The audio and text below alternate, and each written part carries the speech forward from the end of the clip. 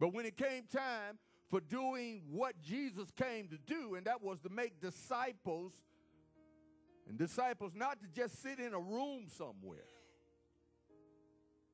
Only 120 pressed through. Out of all of the millions of people that Jesus ministered to, the blinded eyes that was open, the lepers that he healed, all the folk he sent back to the house and he blessed, only 120. And actually, 12 of them was his disciples that was with him all the time. We are faced with the same thing today.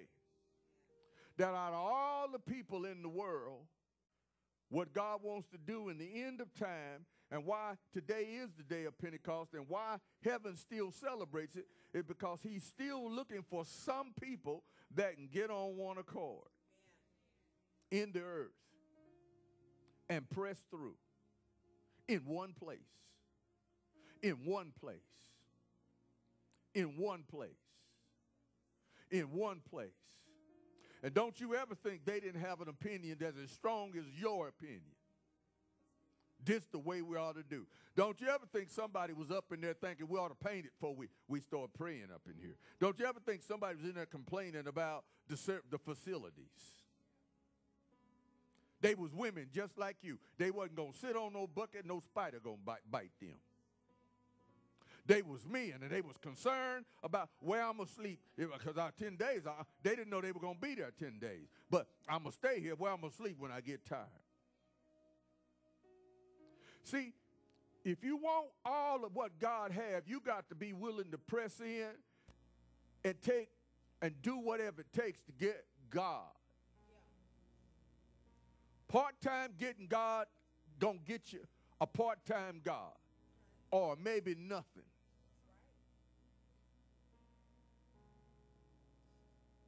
If you want spiritual power that's going to get you on blast off, you're going to have to develop an attitude that the 120 developed. I'm going to stick it out to the end because 5,000 went down to 500 and ended up 120.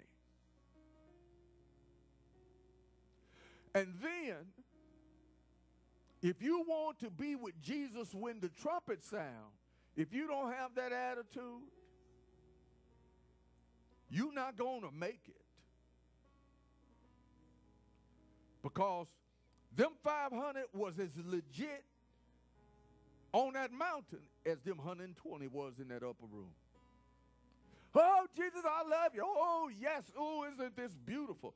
Look at him go. Oh, my God. And he told them, Terry, go to Jerusalem. Go wait on me. Go pray. You ain't going to get no recognition. Go pray. Ain't nobody going to give you no out of girls and out of boys. Go pray. Go wait. Go wait. Don't move. Don't preach. Don't go to work. What if you knew Jesus was coming in 10 days? Would you go to work? I wouldn't. I'd call in. I wouldn't call in sick either. I wouldn't lie. I'd just say, hey, listen. Turn my paperwork in to HR. I won't be back. I ain't gonna lie. They had come to that place. We all act like they was all unemployed. They ain't had nothing to do. They had everything to do. They used all their vacation time. They was carpenters and fishermen, and they had stuff. But something happened where they said, I'm not going in. They had some kind of pleasure. I ain't watching no TV. I'm not doing it. I'm not sitting down talking to nobody. I'm not answering the phone. 10 days, there's something that they had to give up. All I'm trying to say to you, if you want to get blasted off, because Pentecost is a dress rehearsal for the Feast of Trumpets, the blowing of trumpets.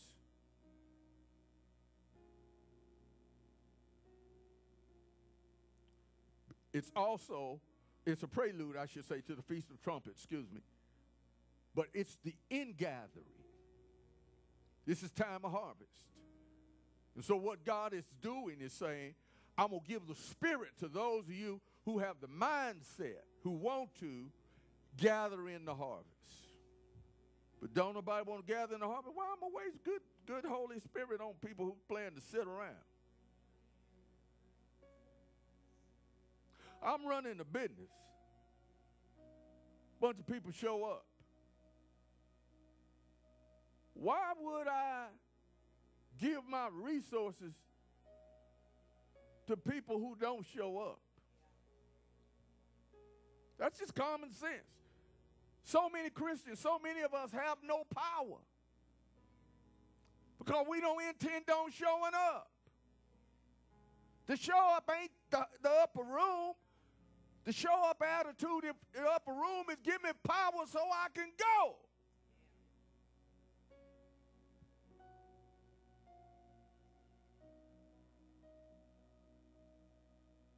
See, we done made the upper room the wrong kind of place. That's why you ain't getting no joy from it. You done made it the wrong place. It's the waiting place. It ain't the place for everybody to show off. Nobody up there looking at nobody's suit for 10 days. 10 days. So what, you look good when you came in there? After 10 days, they didn't say nothing about bathing privileges, but they probably went down, bathe a little bit, took a wrench off. You didn't come up in there, just all dazzling. If you did, fine, but it wasn't all about that. Go get in the corner somewhere and pray through. We done made the upper room the wrong place. We done made it got to be this way. It wasn't 10 days. All of them got to be jumping around for 10 days. Then we got to hear somebody testify and got to sing this song. That's why we discombobulated. Because we done made the upper room the wrong kind of place. And we ain't got no power. Only kind of power we got is to work the upper room power. And that's why when certain people are not in place, we don't know what to do. Because it never was worship to God anyway. And God is revealing that more and more. And that's nothing against people, it's the system. He's tearing down systems. And we do what we know. We do what's familiar. We don't have to crucify each other. But he says, I will be at the top of every mountain. And the same way it came in is the way he going to take us out. Bring us back to a simplicity. Get us back to one accord. One place. And it deals with our ego. And who I am and who you are. Because after 10 days of being in one place, we ain't impressed with one another no more. Because we can barely take 2 hours with each other, and we be like, man, I sit down, I'm ready to go home. I don't want to see you no more. If you say the same thing again, sing that song twice, we won't even let each other sing the same song twice in 2 hours. Because it's entertainment. It was supposed to have been to him anyway. You play your record over and over. That's why it got reverse and rewind. You play it. I love that. Let me hit it again. You play that song 50 times. It won't even play. If it's a cassette, you don't want that groove off. But the king, if he said, I request it again, the people are like, no, we don't want to hear it no more. He said, well, I want to hear it again. I don't want to hear it no more. So who running the service? Play the song 3 times and see how many people roll their eyes and do this here. Holy Ghost ain't running nothing. let the anointed praise leader say, I hear the Spirit say, let's sing Amazing Grace, or let's sing that song again. Somebody say, you lied. Unto thee, O Lord, do I lift up my soul. Somebody say, man, I don't want to hear that no more. Sing another song. Well, who is the song sung to? It ain't sung to you, but we act like it's being sung to us. You check out after verse number 1 the second time. That's proof that we ain't worshiping him. Jesus, Acts 2:32, this Jesus have God raised up, whereof we are witnesses. God raised Jesus up for one purpose, and that is to make you and me a witness. A witness to do whatever Jesus did. And when we all get to heaven, what we're going to find out is that we didn't heal enough people. Somebody say, I ain't the healer, he is, but he made us up to be witnesses. Mark 16:16, and these signs shall follow them that believe. In my name they shall cast out devils. We're going to find that we were supposed to be witnesses. The Holy Spirit came to make us witnesses to cast out devils. It's a shame to go through your whole Christian life and never cast out a devil. We agree with devils. We get on the same page of devils. We talk with devils. We have fellowship with devils, but we were supposed to cast out devils. Not just one person got a deliverance ministry, just a preacher or somebody, some sister or something. When we called that person overly zealous. But he said that we were to be his witnesses, and that wasn't mouth only. I'm a Christian. I'm a Christian. But the way that the world was supposed to know that we've been with him, we were supposed to walk in the same power that he walked in. That's what a witness is.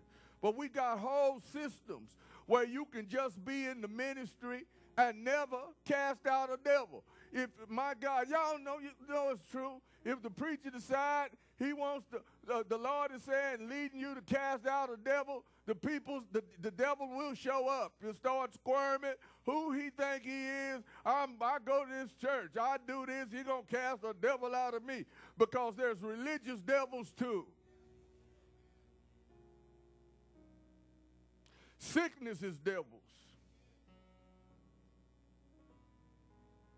But we're supposed to be witnesses. Not just with our mouth. But we don't have any power. We, number one, don't have power to get out of the upper room. We don't have any desire. The fire's not on us to do anything other than come. And then the desire is not for us to be a witness to people who are lost. This is just all over the world. We in trouble. But Jesus, God had raised him up where we would be witnesses. Yes, he's chosen the foolishness of preaching, and you're supposed to say you're a Christian, but Jesus went into places and he delivered them through casting out devils. Then he got their attention. Then he started preaching. We can't cast out devils. We walking around talking about how the devil got us. Lord, pray for me. The devil was on me. Devil was on me. The devil made me do it. The devil, that devil busy. Devil on us. Christians, devil got us. Devil in our mouth. Devil in our house. Devil in our body. Devil in our health. Devil in our finances. Devil in our mind. That devil, so we must be of a father. Devil got us lying. Devil got us sleeping around. Devil got us drinking. Devil got us cussing, lusting. The devil got us talking about each other. My God, so who running the show?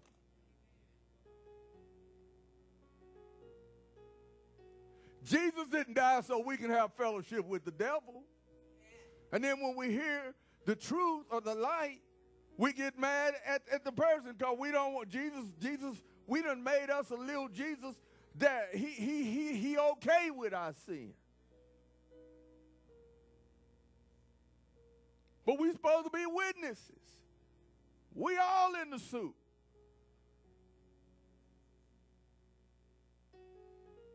We think we got this heaven thing locked up because we can make it to the upper room. But the day of Pentecost fully came, and it needs to fully come in our lives again.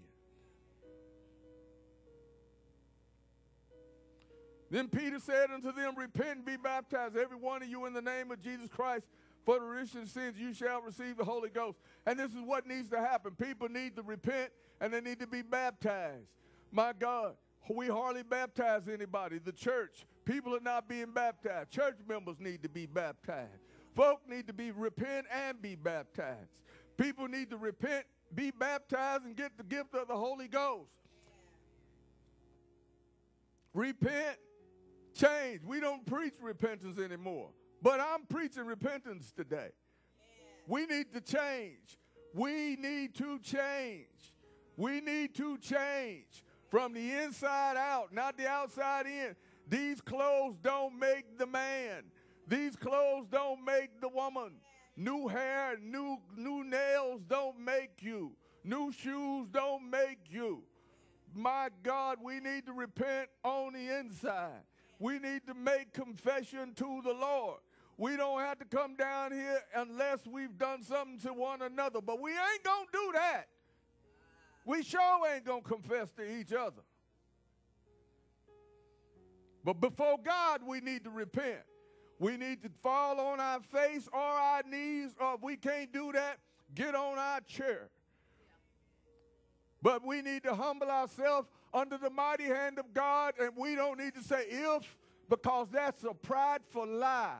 Forgive me, for I have come short of your holiness. The wages of sin, but the gift of God is eternal life. I've come short. I'm not like Jesus. I'm more like a Pharisee or a Sadducee. I'm a religious zealot, but my heart ain't tender. I don't have a heart for the lost. I don't have a heart for your house. I have no heart for your kingdom. It's just about me and my groceries.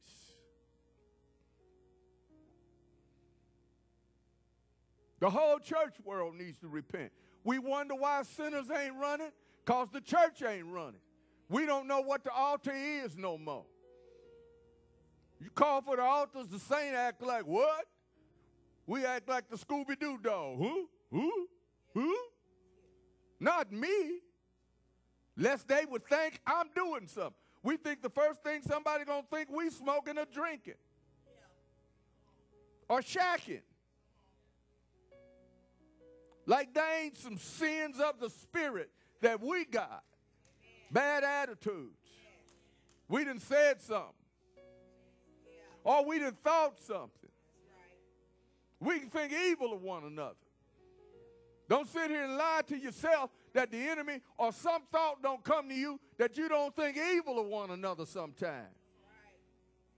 I know you love each other, and I know you love me, and I know I love you, but I'd be lying to you if I didn't tell you that sometimes the enemy would come and drop a thought in my head to bring an evil thought. Something I ain't even asked for. The best of you. And you got to learn not to go with it. Because this is a spiritual battle. I'm preaching truth here. And where the problem come in, when you go with it and you dial it up and you talk it up and you speak it out, as long as it was a thought, it was just a thought from the enemy. And I know you love me and I love you. And I might be kin to you, and that enemy will bring a thought to me about your sorry butt.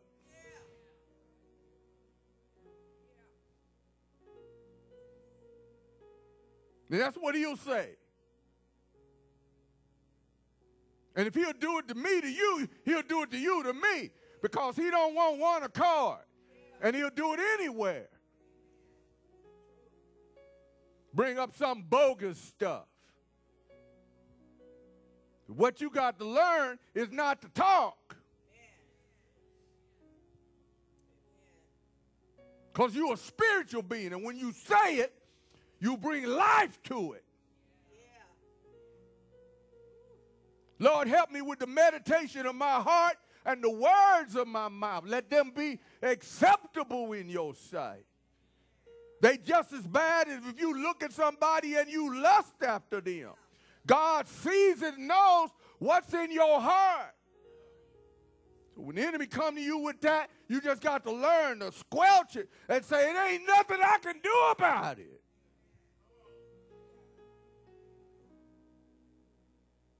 And they had to deal with that for 10 days. But when you want power from God, you will realize that the weapons of our warfare are mighty through God, and you got to pull down thoughts. You got to be intentional and shake your head if you have to. No. Okay, if you sleeping with your loved one, I won't talk about it. Tell your husband to shut up. Tell your girlfriend, shut up. No. No.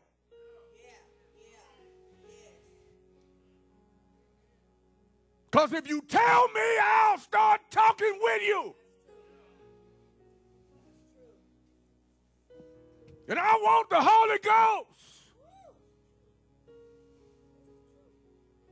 That when I speak, when I talk, it's God talking through me.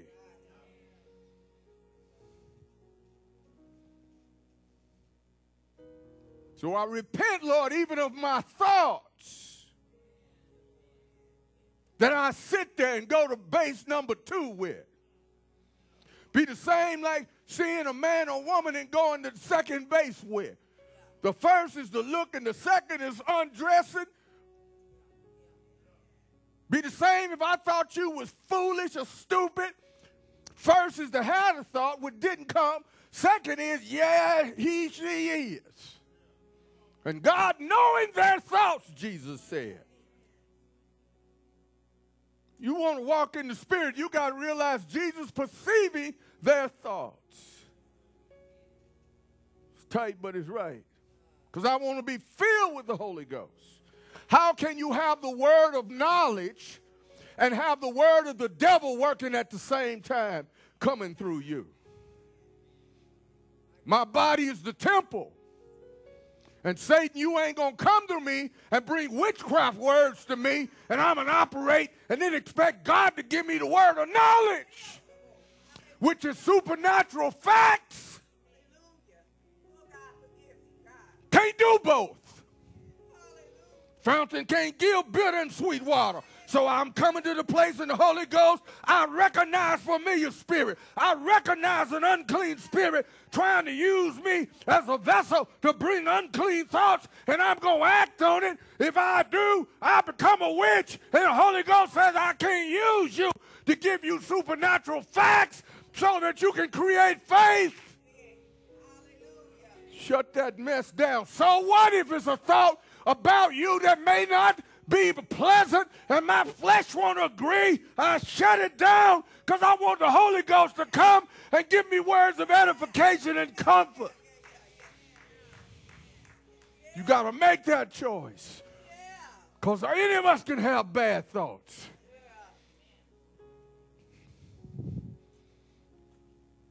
And we all have plenty of them.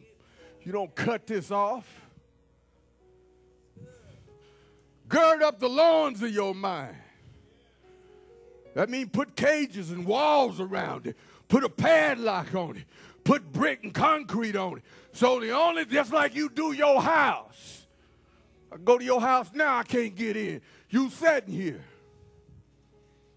Can't get in my mind just because you roaches and rats can't get in my house. They work. Dogs and pigs can't just come in my. I get home, pigs on my couch, rats in my kitchen. Because you gird up the loins of your mind. I don't want every kind of thought coming through. You can't have the Holy Ghost, every kind of thought coming through. So you ain't lusting thoughts, but you let other kind of thoughts come through. They robbing you of spiritual power. Angry thoughts, bitter thoughts, cynical thoughts, unclean spirits. And that's why so many got religion but no power.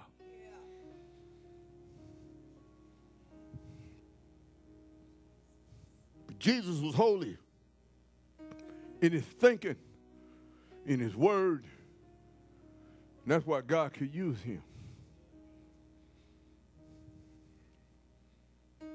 For the promise is unto you and to your children. What promise? The promise of the Holy Ghost. For what reason?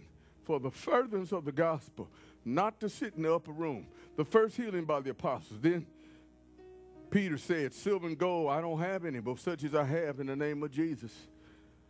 Christ of Nazareth, rise up and walk. We are supposed to have power to physically lay hands on people and each other to rise and walk. I don't care what our situation is.